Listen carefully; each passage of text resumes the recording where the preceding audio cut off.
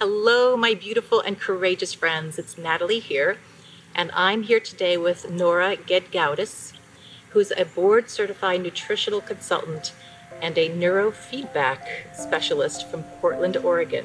When the waves came and when the storm raged, found myself falling into the ground.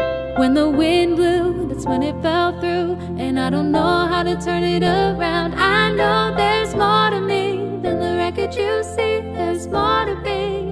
I'm still on the journey.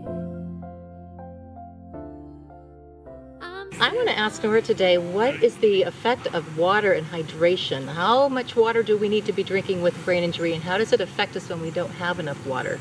Well, the second most abundant nutrient in the brain aside from fat is water, and we need water for all kinds of electrical conductance, right? And the brain is a bioelectric organ. So we need water and we need electrolytes in order to basically operate the electrical, system in the brain. So it's very important, and what's also important is avoiding things that cause our brain to dehydrate.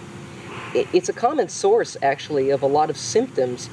Dehydration is one of the easiest and cheapest fixes in the world. By being properly hydrated, you can avert a lot of issues like fatigue and cognitive dysfunction that are associated with dehydration. It's just a good thing to do. So how much water do we need? Well, usually what I say is sort of a rule of thumb. I mean, if we're looking at this sort of thing from an evolutionary perspective, our ancestors didn't walk around with water bottles and things like that. But that said, they also had a much less toxic environment than we do. We have a lot more stuff that our body has to process and detoxify than our ancestors ever would have even fathomed in their worst nightmares.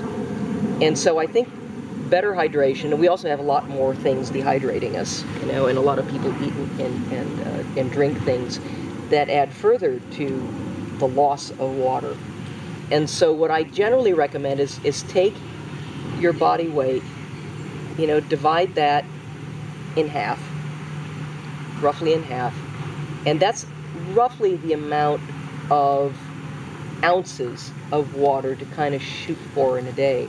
And if you're drinking dehydrating beverages like caffeine or alcohol, juices and things, believe it or not, are more dehydrating than hydrating, then you might have to add some extra water to that.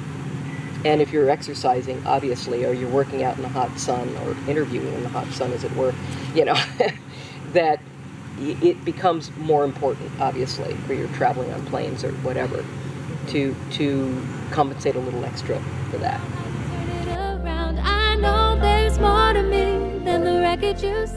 Hey guys, I hope you found my contribution towards this video useful and valuable, because now it's your turn. And what I want to do is I want to hear from you.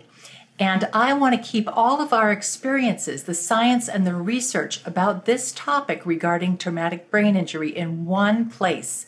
And that's going to be in the comment section below on the YouTube channel. So what I would love is I would love for you to go to the YouTube channel itself, not the Facebook page, but the YouTube channel, so they're all kept in one place. And tell us your experience regarding this topic. Was it helpful for you? Was it not helpful for you?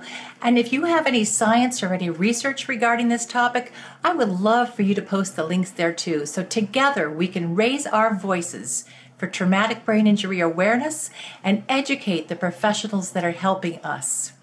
Together we can do this. So thank you so much for being my partner, and thank you so much for putting your valuable contribution to this project.